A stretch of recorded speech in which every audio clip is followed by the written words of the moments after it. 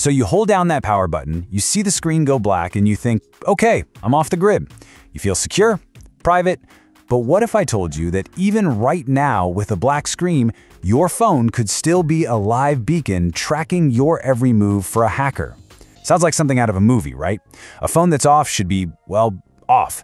But the truth is, it's a lot more complicated and, frankly, a lot more unsettling than you'd think. And that brings us to the big question we're tackling in this explainer. Is your power button a real kill switch, or is it just creating an illusion of privacy? We're going to break down exactly how your phone can be turned into a tracking device even when it looks completely dead. We'll get into the clever software tricks, the deep hardware exploits, and even some surprisingly simple physical gadgets that can be used to watch you when your guard is down. Alright, here's our game plan. We'll start with the sneakiest methods, malware that literally fakes a shutdown. Then we'll see how features designed to help you can be twisted and used against you. After that, we'll step into the shadowy world of state-sponsored spy tools. And then we'll look at some low-tech but super high-risk physical trackers. And most importantly, stick around to the end because we're going to wrap up with a solid defense plan you can actually use. Okay, let's kick things off with what is, in my opinion, the most deceptive trick in the book: malware that hijacks your phone's shutdown sequence. You think you've powered down, but you haven't. Your phone is basically just playing dead, secretly running in a low-power state, and still listening, watching, and tracking everything. On the Android side of things, there's a really nasty piece of malware called power-off hijack. So here's how it works. First, the malware gets onto your phone and digs in deep, gaining what's called root-level access to the system. Now, when you press and hold the power button and tap power off, the malware intercepts that command. Instead of actually letting the phone shut down, it just plays a pixel-perfect video of your phone's shutdown animation. The screen goes black, it looks and feels completely off, but it's not. It's just entered a stealthy low-power mode, where the cellular radio, the microphone, the GPS, the cameras, they are all still on and completely controlled by the attacker. It's wild. And this really shows you just how big the deception is. A real shutdown on the left, that's it. It's a brick. No power, no data, no communication. It's totally disconnected. But a hijacked shutdown, that's just an act. It's a performance. The malware just plays you a little movie of a shutdown, while the phone's core systems, its eyes, its ears, its sense of location, they never go to sleep. It's like a digital ghost in the machine, running silently while you think you're completely offline. And before you iPhone users get too comfortable, you're not off the hook. Security researchers over at a firm called Xeops built a proof of concept they dubbed No Reboot. And this thing is incredibly sophisticated. It shows how the exact same trick can work on an iPhone. It can fake the entire shutdown and restart process. So you'd see the slide to power off screen, you'd swipe it, the screen goes black. Maybe you even see the Apple logo pop up like it's rebooting. It's all a simulation. The phone never actually powered off, giving an attacker persistent, unbroken access to the camera, the mic, and your location data. So the next threat we're going to talk about is a bit different. This is where a feature that Apple actually built to help you can be weaponized in some pretty scary ways. And this is a system that you probably use and trust all the time. And this really is the great paradox of our tech. The very same tool that's built for your convenience, like Apple's Find My network, can be flipped on its head and used for surveillance. Let's break down how this helpful tool can actually be used to hunt you. So even when your iPhone is off, it's not completely off. By design, certain chips stay alive in a very low power mode specifically for the Find My network. Your phone is constantly pinging out a tiny anonymous Bluetooth signal, like a little beacon, and any other iPhone, iPad, or Mac that happens to be nearby, and there are millions of them, can pick up that signal, note the location, and securely report it back to Apple servers. Now normally this is all anonymous and encrypted. But here's the catch. If a hacker gets into your iCloud account, they can just log into the Find My app and see your phone's location on a map in real time, even if it's off. They're using Apple's own system against you.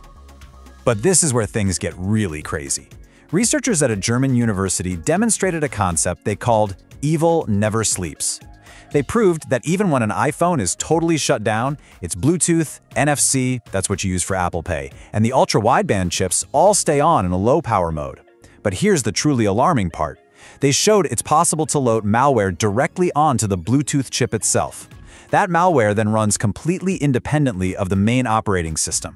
This means an attacker could, theoretically, modify the chip's firmware to broadcast your location or do other nasty things, all while your phone appears to be completely dead. That's a whole other level of compromise. All right, let's shift gears. This next method takes us into the world of state-sponsored surveillance. And just to be clear, this isn't theory or science fiction. These are real tools. And we know they exist because they've been documented. Thanks to the documents leaked by Edward Snowden, we got a glimpse into just how powerful government surveillance tools can be. Those leaks revealed that GCHQ, that's the UK's equivalent of the NSA, had developed a whole collection of spy tools they cheekily called the Smurf Suite. And the most powerful tool in that whole kit was one called Dreamy Smurf. This thing gave an agency the ability to remotely and silently turn a target's phone on or off whenever they want it. And get this, it was activated by a specially crafted text message, a silent SMS, that your phone receives and processes without ever giving you a notification. Once Dreamy Smurf was on the phone, the physical power button was basically useless. An agent could turn your phone's microphone on to listen in on a meeting, and you would have absolutely no idea your device was even powered on. Now, as scary as all that high-tech malware and state-sponsored stuff is, not all tracking needs to be that sophisticated. Sometimes the simplest, most direct approach is the most effective. Just physically sticking a tiny independent tracker right on your phone. And what's absolutely nuts about this method is how cheap it is. You can buy a tiny, effective GPS tracker online for less than 20 bucks. That makes this kind of surveillance accessible to pretty much anyone. No hacking skills required whatsoever. I mean, we are talking about GPS trackers that are the size of a credit card and only a couple of millimeters thick. It would be incredibly easy for someone to slip one of these behind your phone case, and you might never even notice it. They have their own battery, their own SIM card. They can run for weeks, sometimes months on a single charge, waking up every so often to get a GPS signal and then send that location to a server. And the person tracking you just logs into a website and sees your entire location history on a map.